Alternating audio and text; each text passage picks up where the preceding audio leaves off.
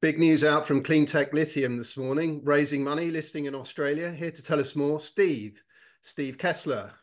Steve, with the lithium market sentiment quite depressed, why is CleanTech Lithium listing in Australia?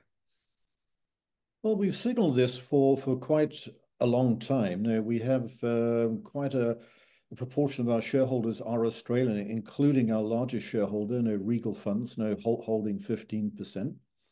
The Australian market has got deep pools of capital available for investing in good natural resource projects.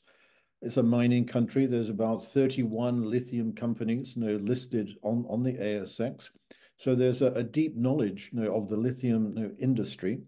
And we would expect that when people can see how different we are from the conventional hard rock miners in Australia, there's a good opportunity for them to rotate into clean tech lithium. Clearly, we've been very pleased with the support we've had out of AIM. We continue to look forward to that. But we believe that we're going to get a much broader reach into an investment community in Australia that's going to appreciate our company. You make you make a compelling case there. Now it's a big raise, though. Do you expect to raise the full $20 million Aussie? Well, we would like to. So we set it at a minimum 10, but 20, because that would take us well into the program we set ourselves, which is the completion of the PFS, doing all the hydrogeological work and re-injection, running our pilot plant, and getting us into a position where we're engaging with potential strategic investors and off-takers. And the reception we had in Australia was very good. I spent a few weeks there, talking to brokers and funds and analysts in Sydney and Melbourne and Perth, and they really cottoned on to the difference. I mean, the conventional projects in Australia are hard rock mining, high carbon intensity, put a concentrate on a boat to China, convert to lithium hydroxide, largely using coal-fired energy, but going through that China routing.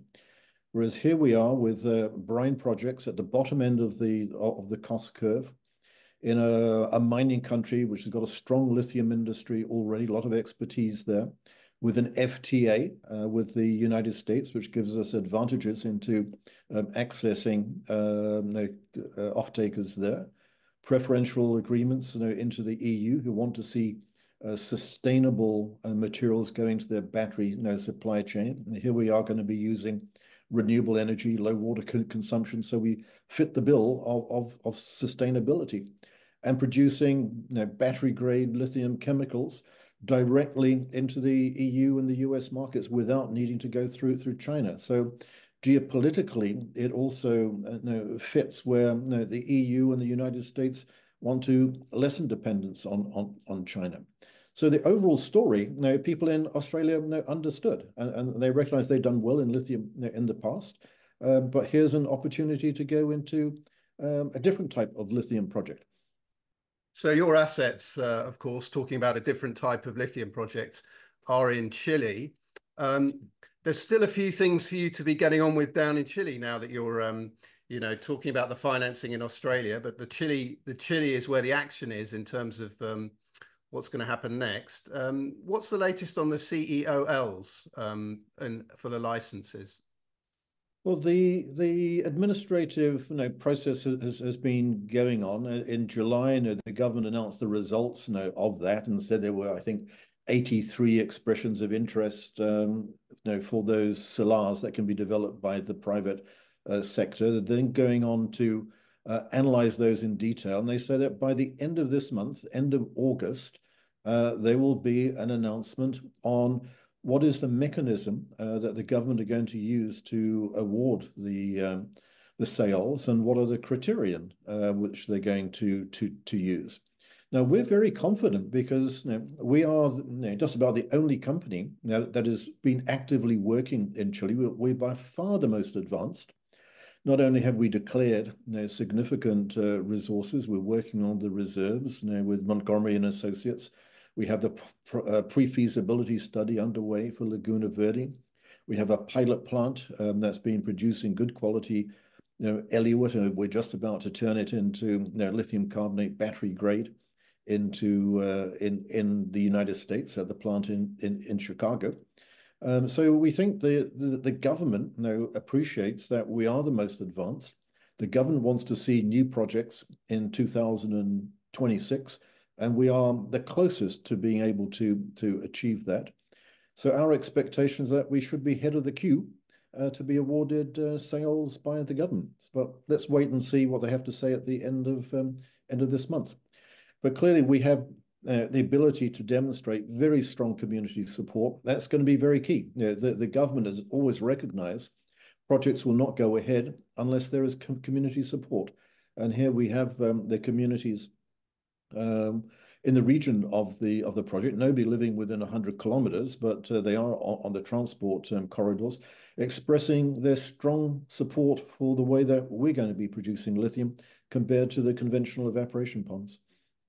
Indeed, that's a very encouraging aspect of the project. Now, you mentioned the eluate and Chicago. What is actually the latest with the DLE conversion process that you guys are running?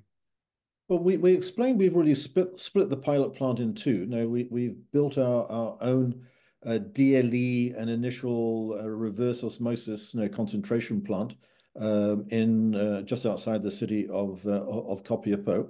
And producing very good, clean lithium chloride eluate. But rather than building the downstream, as we explained before, we're using an existing facility in Chicago, belongs to Conductive Energy. We've shipped by air smaller samples so that they set up the plant ready for the big shipments to come. They've demonstrated that they can produce battery grade material, 99.75% lithium carbonate, which is very good. We've put 4 container loads of eluate, sending to Chicago. 1 has arrived, 2 are in transit, and 1 is at the port in Chile waiting to be sent. So in all, we would have processed something like 1,100 cubic meters of brine through the DLE pilot plant, producing close to 90 cubic meters of eluate, which will be processed, and we can produce a ton of lithium carbonate. And that's clearly more than sufficient to initiate our discussions with off-takers and strategic investors. So not only can we say, look, we've got a project, we've got good resources, come and have a look at the pilot plant, you can see it working, and you can go and see it in Chicago now producing battery-grade lithium carbonate, and here are samples to take away and start your product qualification process.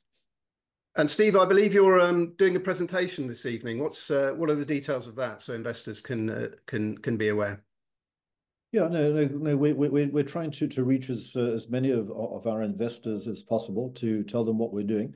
One of the things we have tonight is Investor Meet Company, where one of our brokers, Dan Fox Davis, and myself will be doing a short presentation on the reception that we received in Australia. A bit more information on this ASX prospectus and fundraising, give the opportunity for our shareholders to understand more and ask questions on where we are with the whole project, the conversion to carbonate, the CEOL process, and whatever else they have at the top of their heads. Well, I'm sure your investors will be looking forward to that. Thanks very much for joining us, Steve Kesler. Okay, thanks, Alistair. As always, a pleasure.